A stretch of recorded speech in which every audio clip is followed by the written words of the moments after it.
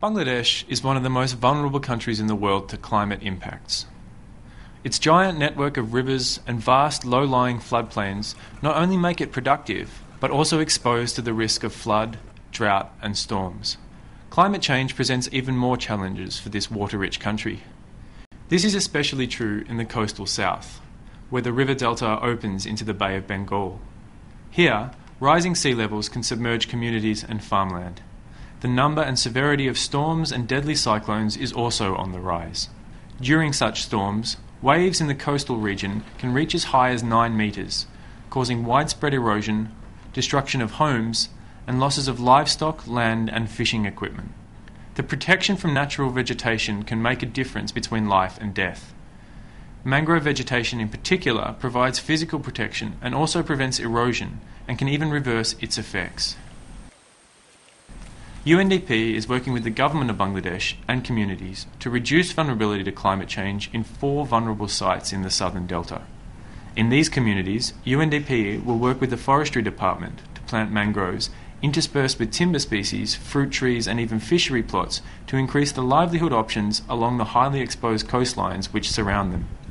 Training in nursery and forest management, combined with a Cash for Work program, means that by December 2010, over 5,000 families will have benefited from the project. At Chor Kukri Mukri, in one of the project sites, Mohammed Firoz has been receiving training in nursery management.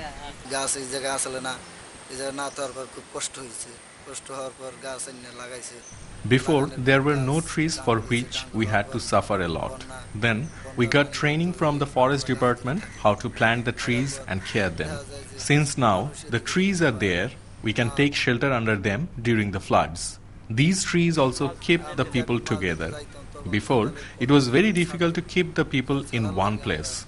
During the storms, when I used to go out for fishing, I would always take shelter under these trees. These trees also help to trap the sediment, which gives us an opportunity to have more farming land.